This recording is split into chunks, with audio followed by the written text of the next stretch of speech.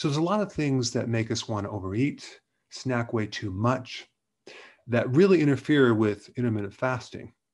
You have the flavorings of the food, especially processed foods that people have addictions to. MSG, of course, sugar, empty calories that don't have the nutrients that satisfy us. People eat because they're bored, there's stress. But there's one more thing that I actually forgot to mention in other videos, and that has to do with distractions.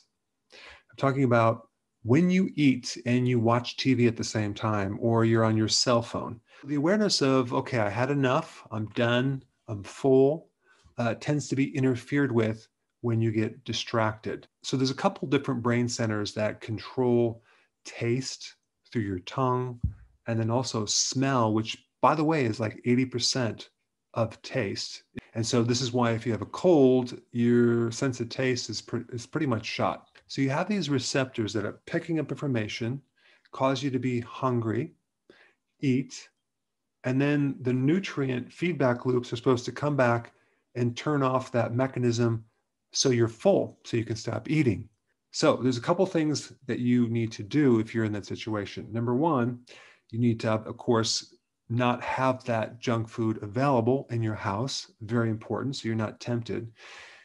You also have to just increase your awareness of the perception of how full you are and how satisfied you are. But of course, it's even more important to avoid those empty carbohydrates that will just never turn off the hunger because they're empty, but they're very flavorful, so you keep eating them.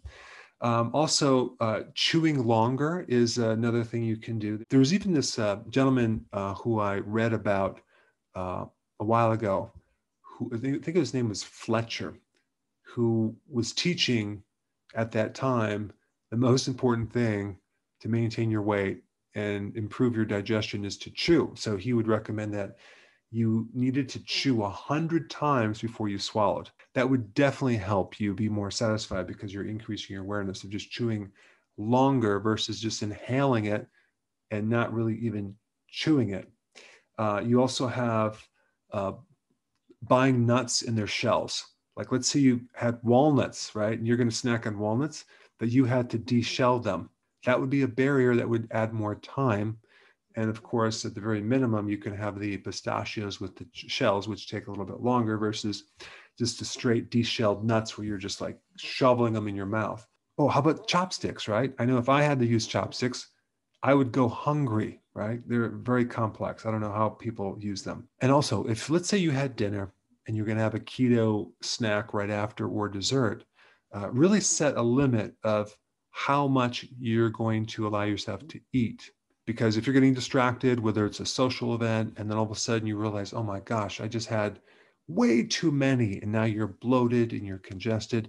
And the next morning you wake up hungry because you ate way too much and it affected your blood sugars. So the motto of this video is mindful eating, keeping your awareness very high. Hey, before you go real quick, I have a course entitled How to Bulletproof Your Immune System. It's a free course. I want you to take it.